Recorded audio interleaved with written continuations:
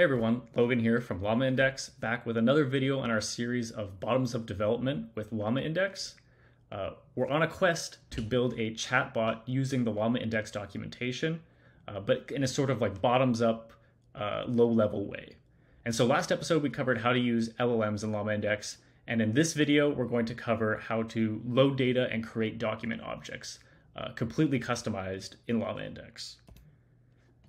So, in LlamaIndex, there are documents and nodes. They're essentially the same, but the main difference is that a document is intended to represent the entire document, whether that's an entire page in a PDF, the entire PDF, entire Word file, etc.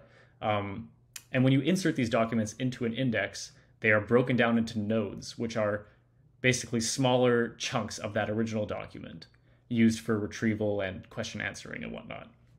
And so these documents and nodes can have a few different attributes, such as metadata, which can be something like a category or a file name, as well as relationships, which can be links to other nodes or documents. So for example, when you put a document inserted into an index, the nodes contain a reference to the parent document ID. And so that's an example of a relationship. And we would see the actual usage for creating a document is super simple. We can import it, create it, give it some text, super easy.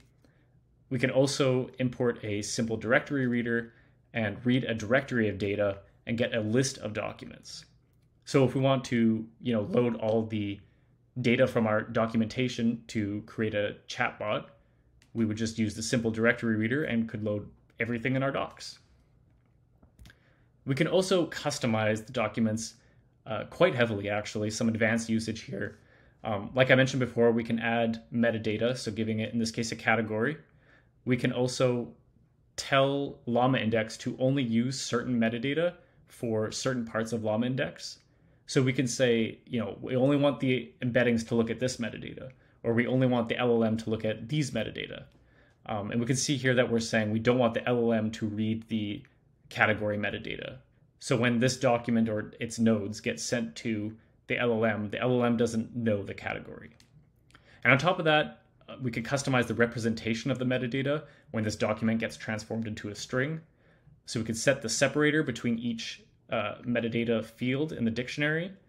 We could see what each key value is formatted as. Here I've customized it with a little arrow. And then on top of that, when the metadata gets inserted next to the text, we can add a template for what that looks like. And here I've added a little label for metadata, a little line divider, and a little label for the content.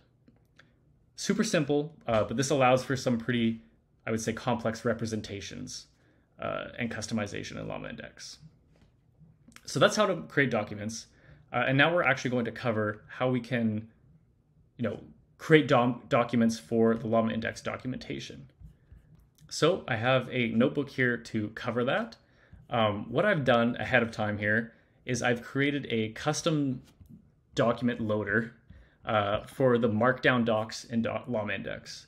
So we're only going to worry about the Markdown documents because we just want to keep the scope a little narrow, and we should still be able to get a useful chatbot with just our Markdown documents in our documentation. And I've just made a function here to basically go through and parse the Markdown, which is like a super structured format. We know where the headers are, we know where the code blocks are, and there's just a bunch of handling for that in here. Now, while LlamaIndex does have a built-in Markdown reader, building this on your own gets you, one, more familiar with how to create documents, and two, if we ever need to customize further how these documents are being loaded, now we have straight access to how that's being loaded. For instance here, one kind of customization that I did make was all the code blocks keep track of the paragraph above it, because often that paragraph above it is introducing that code block. So it's kind of like an extra piece of reference text that we can use later on, maybe, we'll see, to help the question answer process work better. So just a quick demo of how this actually works. I'm going to append to my path here so I can actually load from my little folder here with my script. I made a quick helper function here to load the Markdown documents. And here I'm just saying exclude everything except for Markdown documents. We only care about those. And then here I set a custom loader for that I was just showing.